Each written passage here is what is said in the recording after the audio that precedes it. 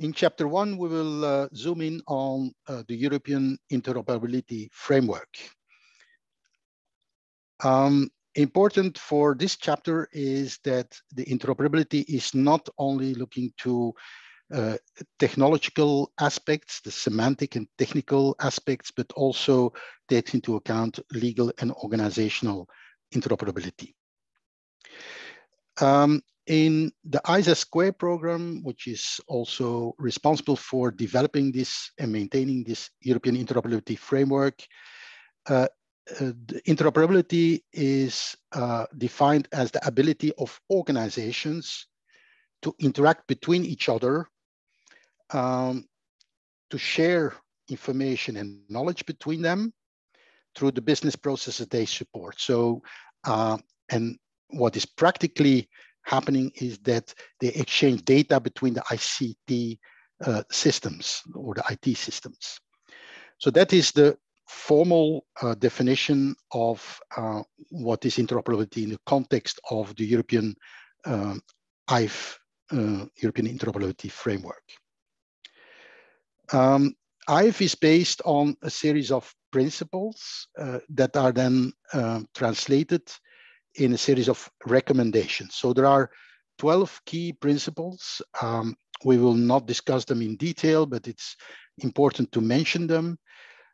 First of all, the first principle is that the EIF, the European Interoperability Framework, and activities there rely on what is happening in the member states. So subsidiarity and proportionality is an important principle, because the EU level does not want to reinvent things at European level, but build upon components and experiences and best practices in the member states, and also at regional, so at subnational level. Then there are a series of principles that are important and that are the basis for the different components and solutions developed. It's the fact that it should be open, transparent, and reusable. Especially the reusability is very important in order to avoid duplication of efforts or the construction or the development of similar solutions that do more or less the same. So the reusability of components and solutions is very important. And that all from a technical speaking, neutral perspective, and the fact that also the data should be portable. So to avoid lock-in for particular solutions. So it's rather the choice of certain standards, ways of working, rather than specific solutions that are specific to a particular company. So technological neutrality is very important. And then there are a series of principles that are taking into account this user perspective. So all the developments, all the tools, all the applications and the building blocks should be based on user needs. So user centricity, also usability of solutions is an important keyword there, is important. And that also taking into account inclusion and accessibility.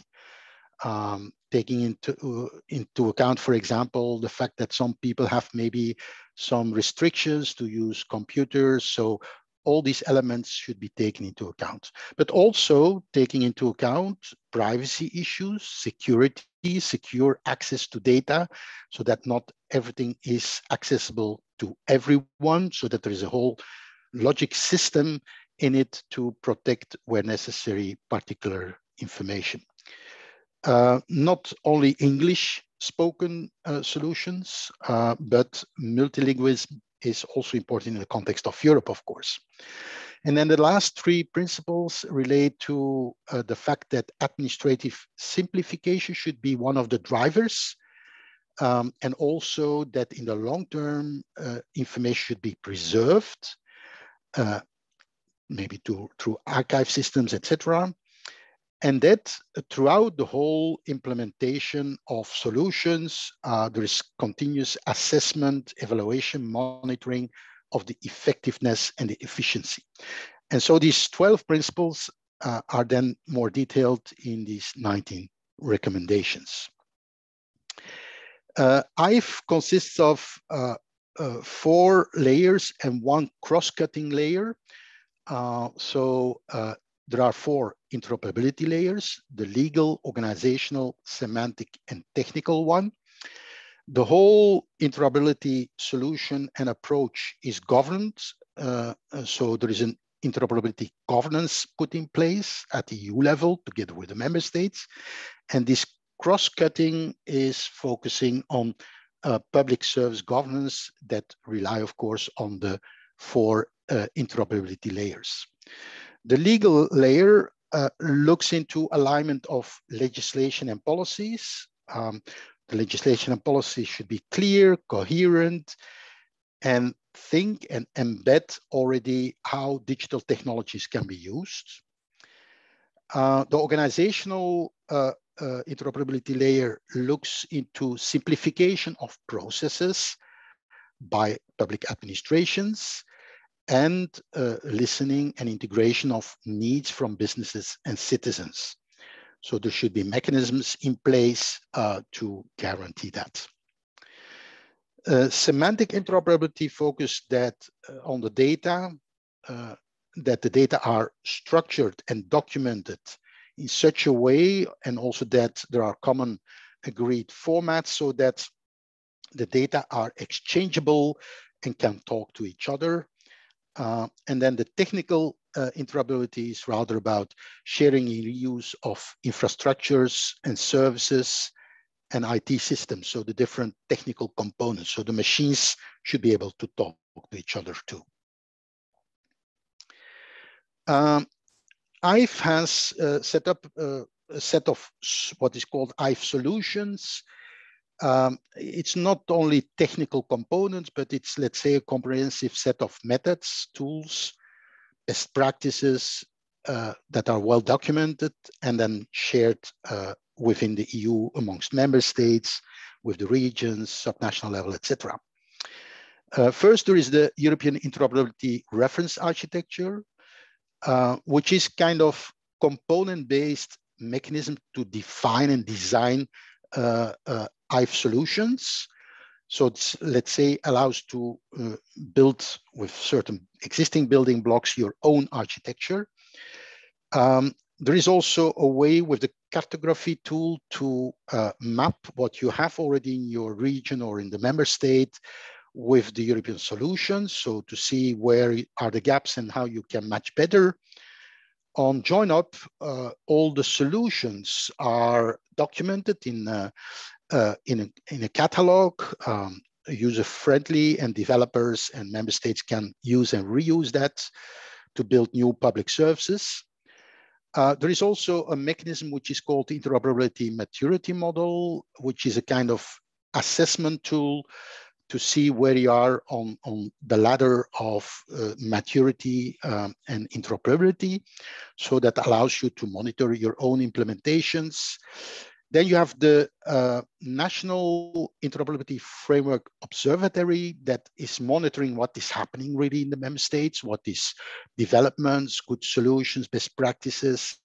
So through fact sheets, well documented and online, available for all participants.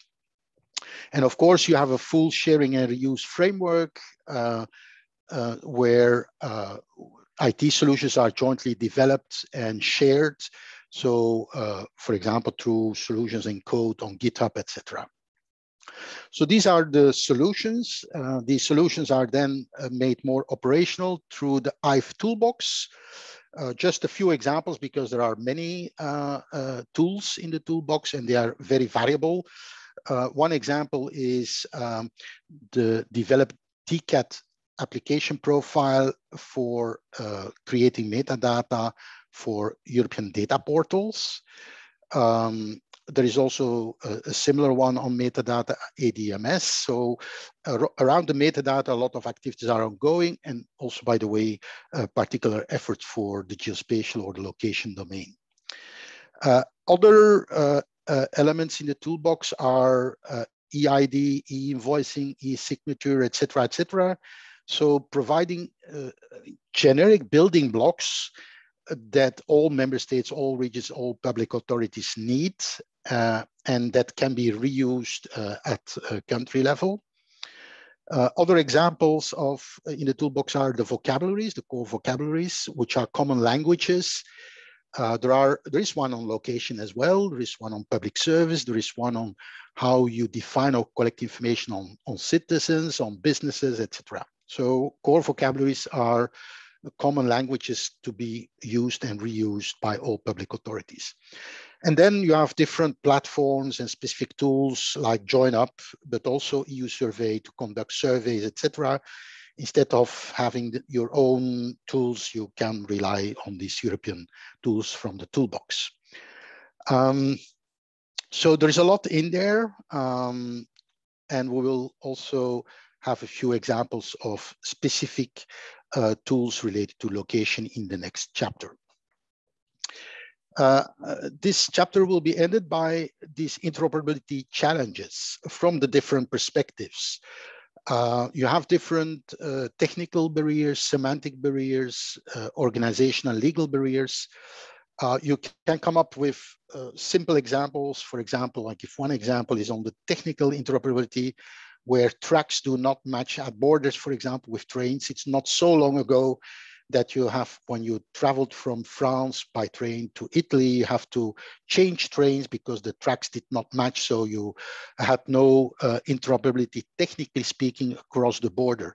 And EIF, what EIF is doing is to provide, you can use the solutions in the context of ICT, then of course, the track problem has been solved a long time ago, to solve certain barriers that exist and to make exchange of data and information between authorities more flexible, more fluent. And the same happens at the legal level, where there are contradicting directives, collecting similar data in different ways, for example. Other are these organizational challenges, where you have maybe very complex settings and processes that are really not aligned and matching very well. So there are these challenges, and the idea is that the toolboxes, the solutions offered by EIF are used to build solutions that overcome these barriers. So what you have learned in this chapter is that interoperability, in its essence, is about connecting organization, people, and computers. So it's content, it's people and organizations, but also the technology, of course. The European Interoperability Framework provides the principles, also some solutions, components is like Lego blocks, and particular specific tools to help member states and service providers to build interoperable public services, which we will discuss in other modules. And with that, this chapter is closed.